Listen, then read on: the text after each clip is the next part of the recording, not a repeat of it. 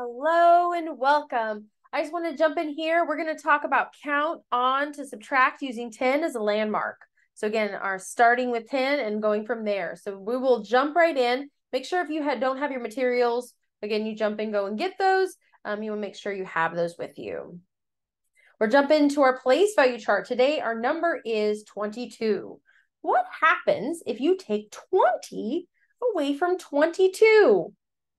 Pause and work with your learning coach. Your next number is 57. What happens if you add 10 to 57? Pause, work with your learning coach.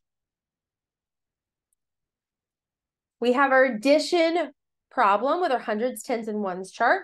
If you need to knock off the hundreds and still just focus on the tens, do that and work with your learning coach.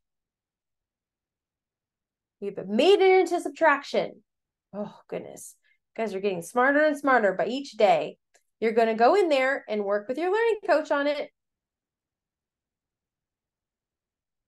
Jumping over to the spiral review. I can never seem to say that. In all, does it signify addition or subtraction?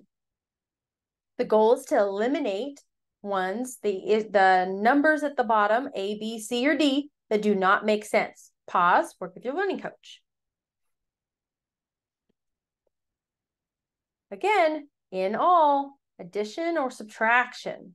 Read through and work with your learning coach.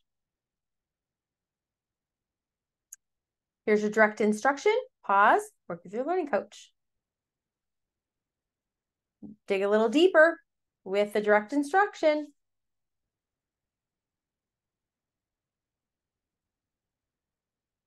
Here's your guided instruction. Again, if you're using 13 minus 9, this is going to be a little bit more difficult to put into the tens and ones chart, but you definitely can and showcase. If you have Unifix cubes, you can showcase how the Unifix cubes in the tens area, the tens column, break apart so your child can see how things start moving within the tens and ones.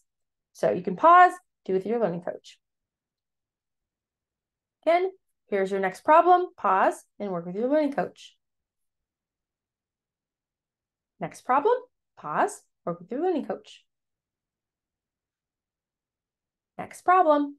Pause, work with your learning coach. Pause. Last problem. Work with your learning coach. Last but not least, you have flex your brain. This allows your brain to use all the muscles and keep on growing stronger each day. Work it out with your learning coach. Have a wonderful rest of your day, and I'll talk to you guys tomorrow. Bye, guys.